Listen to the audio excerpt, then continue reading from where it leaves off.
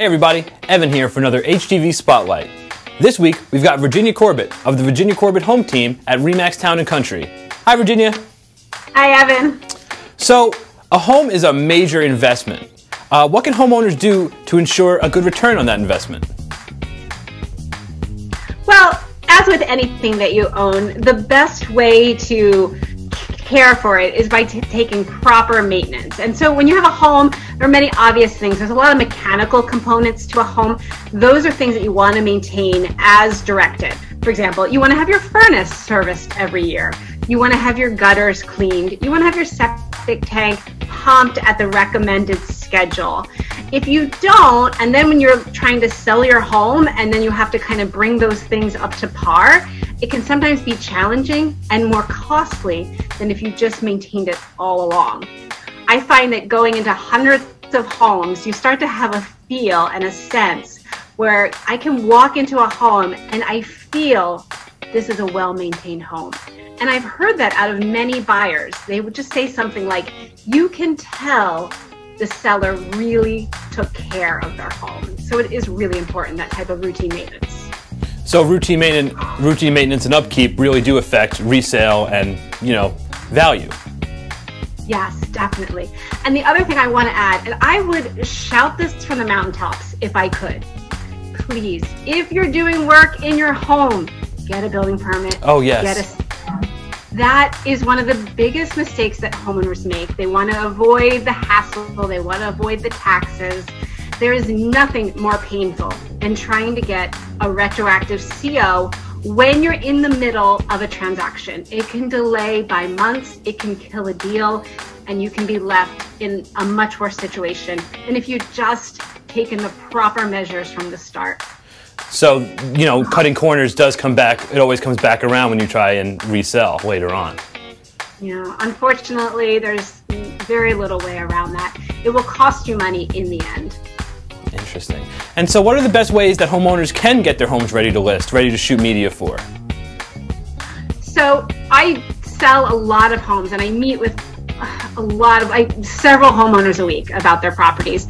Sometimes I'm meeting with them a week or two before they're ready to put their home on the market. Sometimes I'm meeting with them 6 months, and they're always asking, well, what should we do while we're getting ready to put our home on the market? And my biggest thing that I tell them is, I don't want you to spend $1 to make $1. Or worse yet, I don't want you to spend $1 to make 75 cents.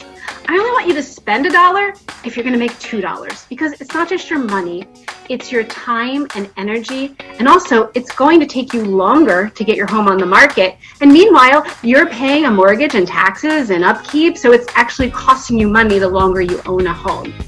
So I have about 6 things that I always recommend that homeowners think about doing when they're getting their home ready for the market. And most of them it's not rocket science really, it's pretty basic, but they might not think about it. Most of them are high sweat equity investment and low to moderate check equity investment. So I'll go through these super quick. So the first 2, everyone knows, cleaning and decluttering. Okay. Those are the number 1 and 2 things that you can do to get your home ready on the market. Your home needs to be spotless, windows, floors, baseboards. People are going to open your refrigerator, so please make sure your refrigerator's clean, right? Because then they think, oh, you're really not that clean. Do I want your house? Decluttering.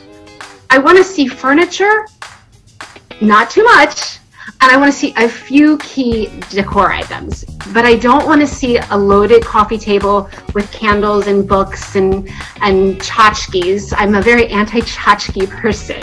I tell sellers, I walk through the house and I say, that needs to go, that needs to go, that needs to go.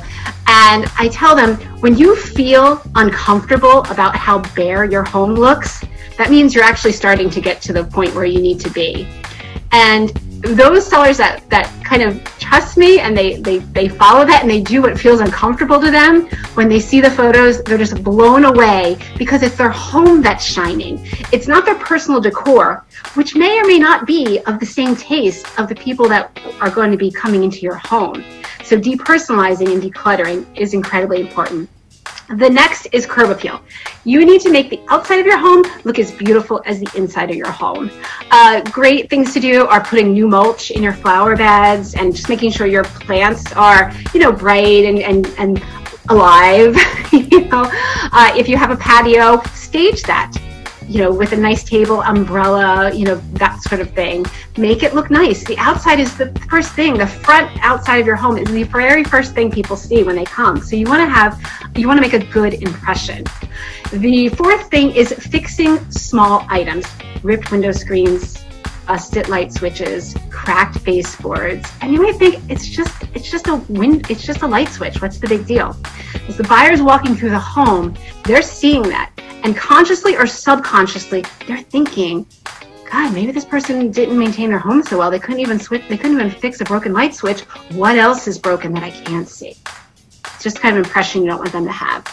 The fifth is painting, and that we always hear about. Paint is the type of thing you spend $100, you make $1,000. Yep. If your walls are marked up, scuffed up, you want to have them fresh, bright, and clean. If you've got like some crazy colors going on, you might want to consider covering that up with a decorator white, an antique white, or depending on the colors of your floors, light gray is actually a very popular color. You want something light, neutral, and bright. It makes your homes look bigger, makes your rooms look brighter, and no one's going to have a negative reaction. No buyer walks into a house and says, oh my God, look at those white walls. They might say, oh my God, look at those burnt sienna walls. And I had a house with burnt sienna, but that's not for everybody.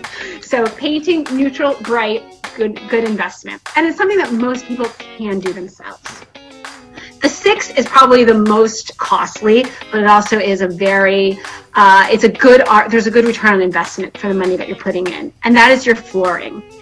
If you have hardwood floors, nothing makes buyers go gaga more than gleaming bright hardwood floors.